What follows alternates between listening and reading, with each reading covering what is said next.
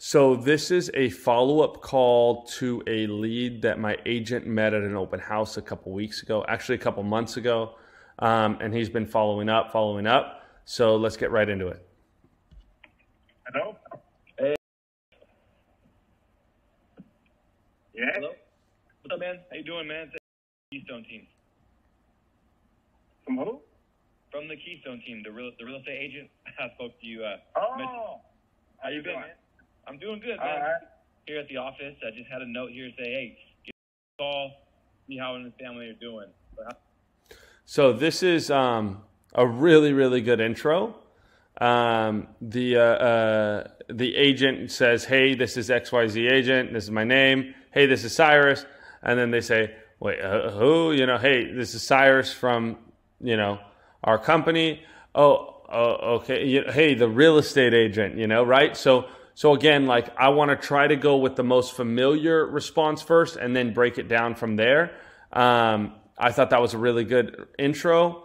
But then he says, I had a note here saying give a call to see how him and his family are doing.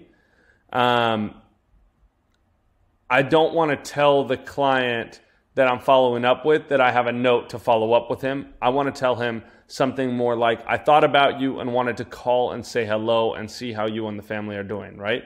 That's more personal. That makes me feel, if I'm getting that call, I'm going to feel like you thought about me versus, oh, hey, someone reminded you or you had a note to remind you because you didn't think about me instead of that, right?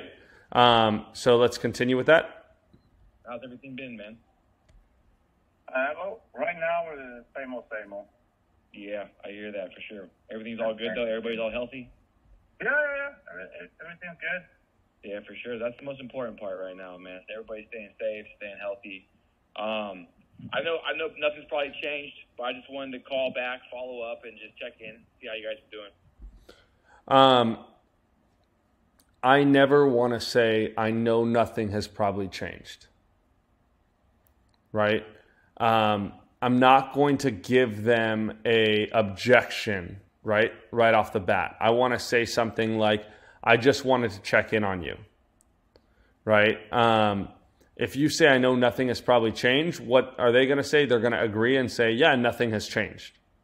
But if you say, hey, I just want to check in on you, see how things are going, then from there, you can continue the same exact conversation, right?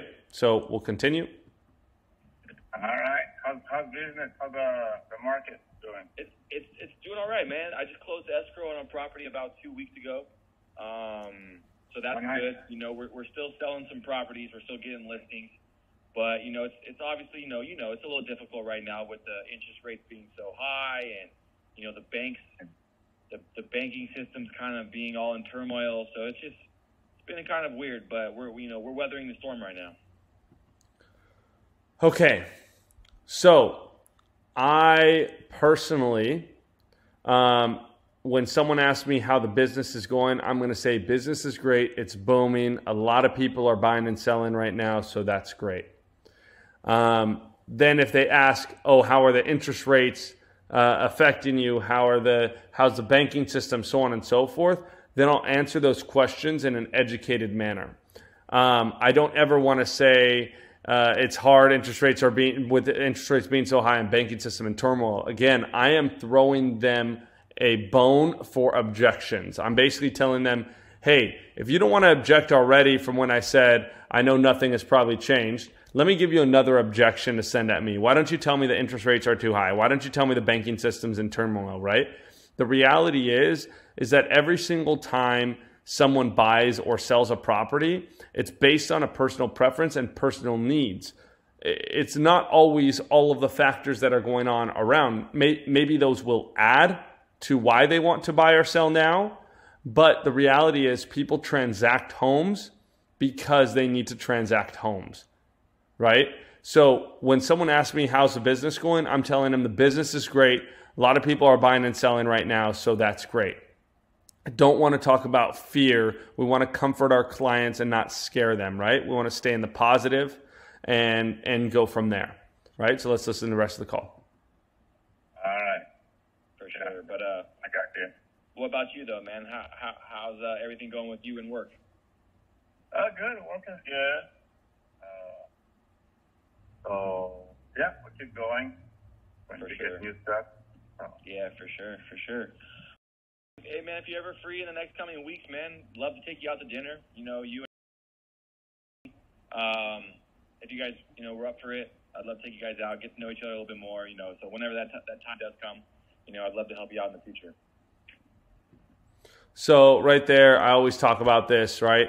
If I haven't met with them since I saw them at an open house, it's a lot of commitment to commit to a dinner, right?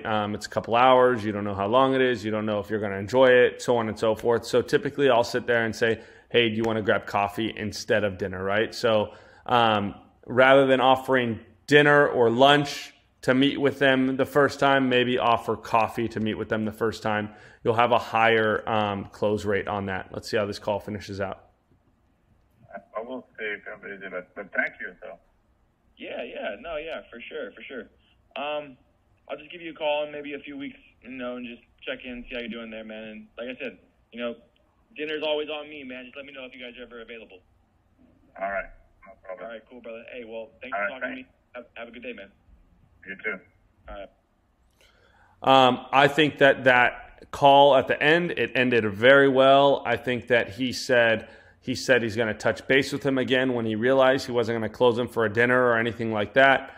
I think that whenever you get off the phone with the client, you have to prepare them for the next call. I think that the agent did that very well. Again, coffee instead of dinner you'll probably have a higher close rate because you notice that client was kind of like, yeah, okay, I'm busy, but we'll figure it out, right? If he would ask for coffee, you probably would have had a higher close rate. Other than that, great call. And until next time. There is a link in the description in order to sign up for Redx. It will give you $150 off signing up for Redx. What is Redx? Redx is the single most useful tool in my business. It has created thousands and thousands and thousands of dollars in commissions for me. It has created so many relationships that have led to transactions. This is the tool that every single real estate agent needs. I use it to call expireds. I use it to call pre-foreclosures. I use it to call for rent by owners, for sale by owners. I even use it to geofarm neighborhoods. When I'm sitting in an open house and the open house is dead, I geofarm the neighborhood and invite the neighbors over. This business is about creating relationships. This business is about connecting with more people. And Redx is the tool that's going to connect you with the most amount of people the fastest way. So again, the link is inside the description in order to sign up and get $150 off signing up. Go download it. Thank you for listening to Cyrus's podcast.